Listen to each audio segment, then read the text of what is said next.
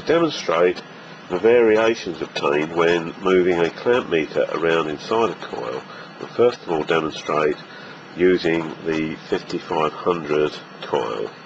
Firstly, moving the meter to the left in the coil brings the reading down. We've got 248.6 or thereabouts, and moving the coil all the way to the right takes the reading up to 252.6. Then placing the meter all the way into the coil along the centre line takes the reading down to about 250-ish, 251, 252, and then taking the clamp all the way out of the coil to the far extent of it changes the reading up to about 251.1 amps.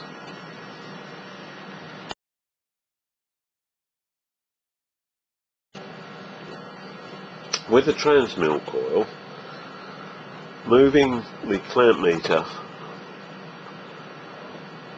to the far left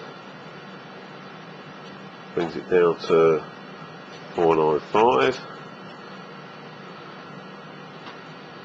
and across to the right